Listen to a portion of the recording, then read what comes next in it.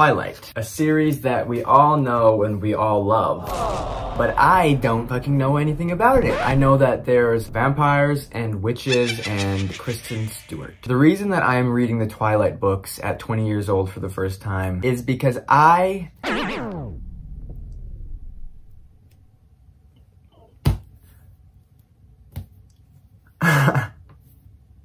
No idea. For the past few years, I've had this weird, it's been like a subliminal parasite in the back of my brain where like I know with every part of my being that these aren't for me. I'm not gonna like these. But there's this subliminal parasite and she's going, "You need to read the Twilight Saga." And I say, why? And then it actually stole my daughter and it's holding her ransom right now somewhere, I don't know. And I got a note in the mail the other day that said, once you finish the Twilight Saga, then I'll give you your daughter back. So now I'm reading the Twilight books and I thought I would make a video about it because I really just want to document my experience. I guess. I don't fucking know, dude. I'm not gonna like them. At the same time, I think I might love them. At the same time, I'm not gonna like them. I'm gonna fucking scream like I'm dumb tight. Today is the next day. I'm currently on like page 260, so like just over the halfway mark. There's good things and there's bad things. Let's start with the bad. It feels like it is a first draft that she had to hand in to her 8th grade English teacher for a creative writing unit. It also feels like, you know how authors before they write a book, they'll do like extensive planning. It just seems like she would just write. No planning, just writing and seeing where the story would go. The characters are unbelievably unrealistic. The way that they respond and react makes zero fucking sense. Like how Edward is literally saying to Bella, I'm a vampire. Like I'm very fucking dangerous and I shouldn't be left alone with you because I'm going to kill you. And she's just like, okay, like you're fucking hot though, dude. Like you're fucking sexy. Which like, yes, it's a book about fucking vampires and werewolves. But even just like the characteristics of this human being, Bella, doesn't make any sense. I just read a part where she went into like town and she started getting kind of chased down by these 4 large men who I think they were planning on hurting her. And then in her mind, instead of being like, oh, I should run, she's like, no, I'm gonna fight. There was like 2 men coming towards her from this side of the street and 2 men from behind her. I think most people would have been like, oh, how about instead of trying to fight these 4 large men, I'll just like run in between or like around these guys. But right before she could really land a good sucker punch on one of these men, Edward pulls up and saves her. And then Edward asks her if she was planning to fight these men. And she says, this is a real piece of dialogue, she says to him, I fall down a lot when I run. So you would rather fight 4 large men than attempt running because when you run, you sometimes fall down. I don't get her at all. Although, despite what I have just said, I'm not hating this. I'm having a good time with it. Here's what it is. In order to read this book and enjoy it, you need to think about it as satire. Just the very premise of vampires going to high school, that is fucking hilarious and so insanely chaotic. I want to read to page 300 tonight and then hopefully I want to finish this book tomorrow. Then I can move right into the second one. Okay, so I just found out that there's actually 4 Twilight books. I thought that it ended with Eclipse and then Midnight Sun came out and that was the 4th, but no, Breaking Dawn is the last one. Stephanie, I'm not one to back down from a challenge. What is good, guys? Happy Monday, November 1st. Here, let me, here, hold this. Okay, thanks. Oh, garbage on the road. It's me because I'm literally trash. I have like 150 pages left of Twilight. I read like 40 pages this morning and I literally closed the book and went. So I thought what I would do is go to the Twilight Forest just to kind of, I guess, re-energize my excitement. Heading there now. I've got shit running down my legs.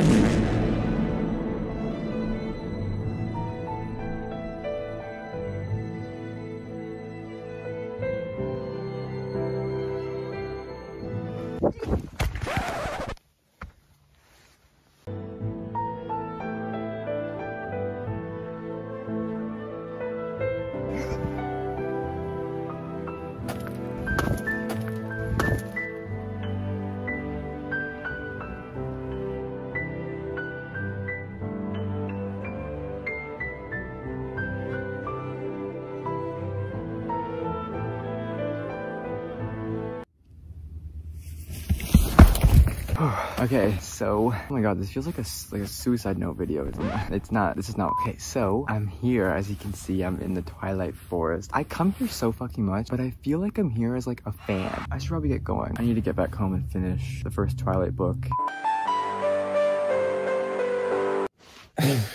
I finished the first Twilight, and then today I started New Moon. I'm like over halfway through. Okay, so my thoughts on Twilight. The first one, ooh, wow, like no good. It just seems incredibly immature, which I get because it's for, you know, immature people. But at the same time, you can make a book for immature people that isn't bad. And this is a book for immature people that's just bad. The ending was so fucking random. I had no idea what was going on. Just out of nowhere, boom, these evil vampires that I think were mentioned like twice by Alice show up while they're playing baseball. And then they decided they're gonna kill Bella. And then Bella, they take her to Phoenix. But so far, how I'm feeling about New Moon, honestly, it is an improvement to the first one. I feel like the main thing is with the pacing. The pacing is better. It sucks shit, but it's keeping my attention to a point. Like, I'm like, okay, I guess let's see what this fucking idiot does next. Here's what's going on. Edward and the Cullens just got up and left. They said bye. No, they didn't even say bye. Edward said bye. And everyone else just kind of left Bella and said, fuck you. I'm at the point where she just figured out that Jacob is a werewolf. And I have a feeling that the story is about to go really downhill from here. Because these 300 pages that I've sat here for the past couple hours reading, it was just a story about two teenagers who were kind of developing a relationship. And Jacob, I really liked him. He so far has been a good character, although now that he's turned into a werewolf, he's giving me Edward vibes of the whole being kind of a dickhead, and these very just like corny and cheesy things that he's saying and doing. But now, from what I understand, he is sexy, but he's a dick. He sucks now, just like Edward. So, Bella, what the fuck are you doing, girl? I might finish this. If I don't, I'll just finish it tomorrow. Why the fuck they're going? Hello? Why the fuck are they going to Italy? Why the fuck are they going to Italy? It doesn't make any. It's like Stephanie came to a spot and said, hey, how can I veer this train completely off the tracks and just do something fucking nuts? Alice has arrived, Edward's sister, because Bella went cliff jumping, and Alice got a vision of her doing this and thought that she was committing suicide. So she came to check on Bella. I'm sorry, I'm like this thing is ruining my life. So then Edward has come to the decision that he must die because he believes that Bella died. And as we learned in the first book, one of the only things that can kill a vampire is the Volturi. So now Bella and Alice are on a plane that's gonna take them to Italy, where they're gonna go find Edward in Italy. Is this not like exactly what happened in the first one? But instead of Bella going to Phoenix, now it's Edward going to Italy? Italy, like that. It went from Forks, Washington to Italy, like that. So I'm gonna finish this tonight. I'll start Eclipse tomorrow, or I might need some time.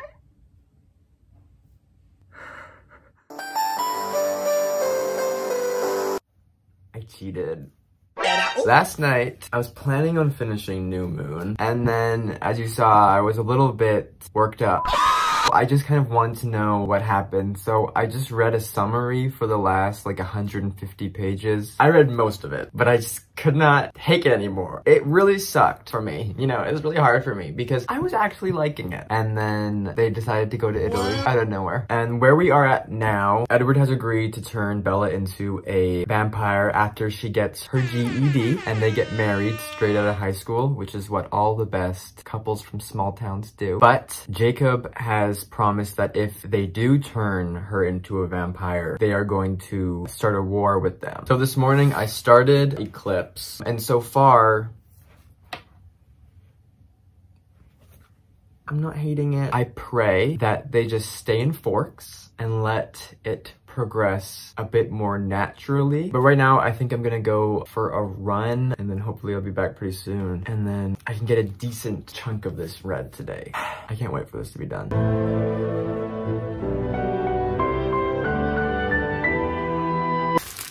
it's thick.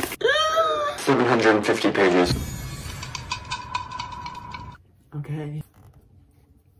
It's the next day, and I've just finished reading Eclipse. I am slightly ashamed to say, I really liked this one. So much better than the first one, and way better than the second one. This still definitely was not good, but it wasn't bad. The plot progressed in a natural way. The characters were, I feel like, a little bit more rational. They never hopped on a random fucking plane and went somewhere insane and ridiculous for no reason. There was one chapter called Switzerland.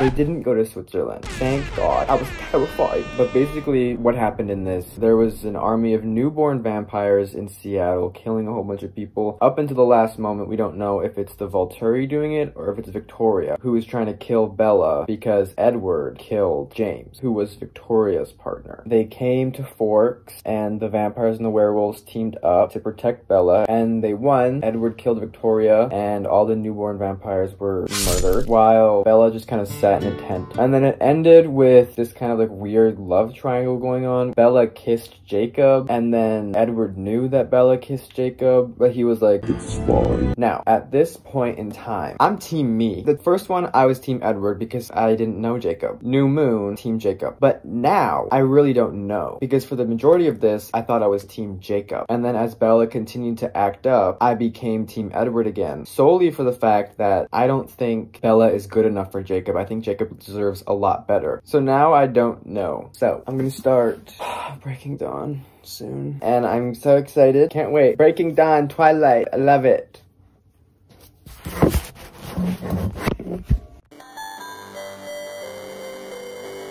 I honestly cannot believe that this was a real thing that I experienced. It feels like it was the most nightmarish fever dream in the entire world. I'll give you my thoughts on the final conclusion in the Twilight Saga, and then I'll give my thoughts on the series as a whole. My review of Breaking Dawn, ooh, like so bad. So it went from Bella married, Bella pregnant, Bella growing a monster in her stomach, Bella having this monster who she names Renesmee, and then Edward turns Bella into a vampire. And then Jacob imprints on Renesmee, which I have a lot of thoughts on. And then the Volturi find out about Renesmee and come to destroy her. And then the big epic conclusion to this 4-book series is a conversation in the middle of a field.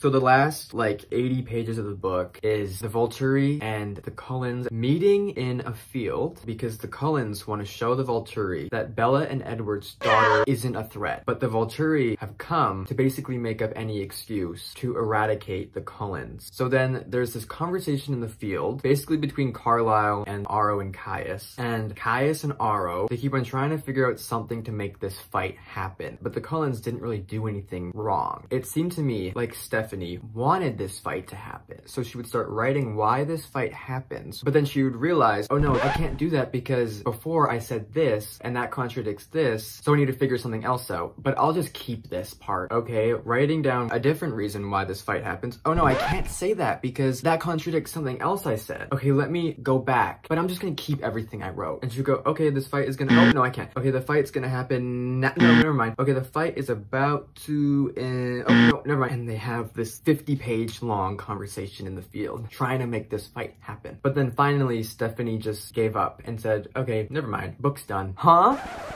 You what? Basically what happened was Alice just showed up with somebody who was the same as Resume, being half mortal, half immortal, and the Volturi just left. And Edward, Bella, and Jacob and Resume all lived happily ever after. Speaking of Jacob and Resume, what the fuck? Why was it necessary for Stephanie to create the fact that the werewolves imprint a lot of the times on babies? Oh, no! If you don't know what imprinting is, it's basically like a werewolf will meet someone and that is their person, that is their mate, that is their everything. And sometimes these full-grown men imprint on babies. But Stephanie tries to do this thing where she makes it like a cute, wholesome thing. The werewolf and the child develop like a friendship, and then when they grow up, that's when they get together. And she tries to make this like a wholesome thing. I could not believe it. When did this become a fucking Woody Allen documentary? What the hell? Everything that happened was so fucking messy, made no sense. None of it was cohesive, and I fucking hated it. So yeah, that is my review of breaking down the fourth and final installment of the Twilight Saga. Now, let me talk about what my thoughts on the whole thing was. Look at that. What I've realized about this, it says something from Time magazine. People do not want to just read Meyer's books, they want to climb inside them and live there. And I've realized that that is the appeal of these books. You want to love Twilight. You need to, I guess, have a shitty life. No, I'm just kidding. I think you need to picture yourself as Bella. And as a 20-year-old male human being, I don't want to picture myself as Bella, but I can imagine why a 14-year-old girl would want to picture herself as Bella. I think that these fictional characters and this fictional world would be a very appealing place for a 14-year-old to go and kind of live out their own fantasies. It's just so messy. There's so much that makes no sense. Why these 100-year-old vampires would choose to be going to high school. They don't need to be doing that. It seems like everybody just makes decisions for no reason. They have no motive, which is very important for characters. They need motive, but all of them are just doing shit just to do shit. It's just to push the plot forward. I'm so fucking glad it's over. So unbelievably happy to never ever have to read about Edward and Bella again. Unless, who knows, maybe I'll read Midnight Sun. And to the wait, what are y'all called? Twihards? I love y'all. This is no shade, this is no hate. I fully understand why you like these books. And even I think the Twihards, y'all know it's bad. Let's be real. I'm so grateful for this experience. I feel like I learned so much. And I hope this inspired you to pick up Twilight by Stephanie Meyer. It's got everything. Vampires, werewolves, bestiality, and grooming. It's awesome. Find it at your nearest thrift store bargain bin today. Okay, I think it's time for me to go.